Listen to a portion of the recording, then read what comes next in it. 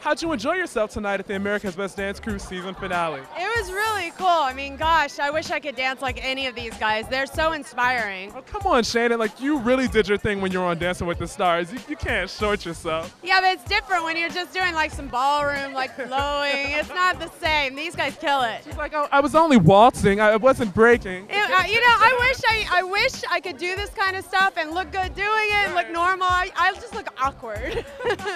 But you know what? I mean, they're such great instructors. Some of them like taught me a couple of moves backstage. So I think that you might be able to pick up, because you're able to pick up quickly on Dancing with the Stars. I think you need to chop a few inches off my legs before it would look normal on me. Because I think, as Carrie Ann said, I'm like awkward and lanky because my arms and legs are too long for this stuff. So what can I do? So what's next then for you, Shannon? Where can we expect to see you on the screen?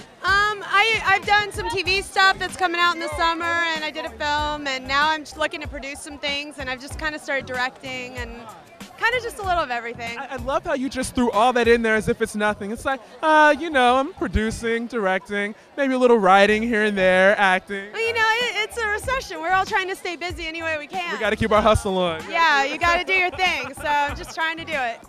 Hey, Talk of Fame, this is Shannon Elizabeth here. Good to see you. Bye.